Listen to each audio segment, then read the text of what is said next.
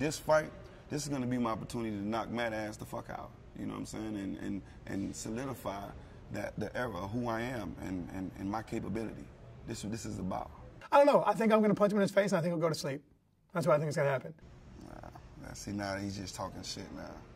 That's just talk. You know, that ain't happening like that. I'm hard-nosed, and I'm aggressive. I will take the fight to him. It will be the fight that the Houston Alexander-Kimbo fight should have been. And I will dot him in his face. And I think that once he tastes his own blood, I think that will make him think, oh, this shit kind of sucks. And I think I'll finish him after that. Right straight, left cross, right hook. Talk a lot of shit, me head. I'm gonna grind your meat up, buddy. I'm gonna grind your meat up. Believe that. Believe that.